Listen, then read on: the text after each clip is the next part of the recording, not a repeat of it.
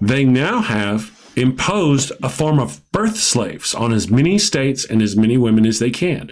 And their deal is to force women to have children, whether they want to or not, whether it will hurt them or not physically to do so. They just want to force women to have, and then they are against proper education for these women on how to take care of the child, how to prevent the children, really. And they're also against birth control.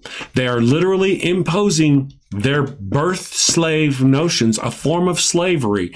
They are imposing a form of slavery on our women right now in the United States. And so whenever I pose the question of how is it that they can sit there, question A, Bible condones slavery. Question B, why don't Christians condone slavery? Because if you ask them, they say slavery is bad. Ask any Christian, oh, slavery is bad. Bad. We don't want to enslave people. But yes, they do. They do. The form of, they not only do they try to make it to where you can't have an abortion in that state, you can't have education to prevent that abortion, so you will understand and have knowledge, because that's sinful or something. You can't have birth control to prevent that pregnancy, and you cannot, if they could have their way, they're doing their best to get there. Don't say they're not. And you cannot leave the state to try to acquire that abortion or take care of that medical need or whatever you need. Is that not, how is that not Christians trying to impose their form of birth slaves on the women of the United States? So you can't argue that their Bible doesn't preach against slavery, because it clearly does. You can't argue that their very prophet doesn't argue against slavery, because he does. Slaves, obey your masters. It's actually two different chapters, two different parts of the Bible, the New Testament. He says that's very specific things. Obey your masters, right? Right up to now, where they're trying to impose this on the women.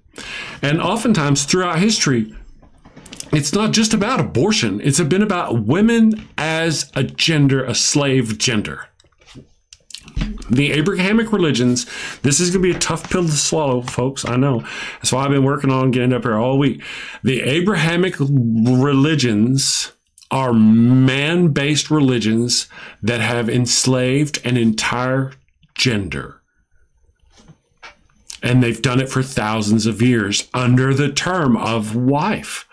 And now, as I've mentioned before, I love my wife. The term wife is a dear term to me. But when you look at the reality of the circumstances of what a wife has meant throughout history, especially in religious societies, then religious cultures, then you'll know the term wife is literally the worst kind of slave that there could possibly be. It's an entire slavery of an entire gender under the title of wife. And they've been doing it for thousands of years. And women are just now starting to struggle and get out from underneath that oppression in secular cultures. The more religious, the more conservative those cultures are, any culture around the world, the more likely they are to oppress women. As we have got 12 different votes on the notion of, do you think the role of wife in traditional Abrahamic religions resembles a form of slavery? I'm going to replace the word and use slavery. YouTube moderator, sorry. While modern secular forms, I'm just trying to defend myself, saying most modern people, husband and wife watching right now, most men don't really think of that in their wives as a subservient creature.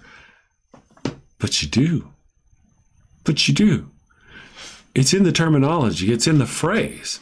It's just in the history. It's when you think about it. It's this is big. This is small. This is tall. This is short. This is husband. This is wife.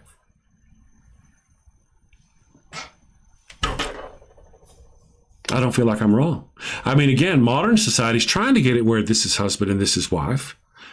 The women have been struggling to get there, but you see that comparison. It's just naturally in our brains because of how we were all raised. It doesn't matter which religion you came from, really, which culture you came from. Women are almost always the subservient female.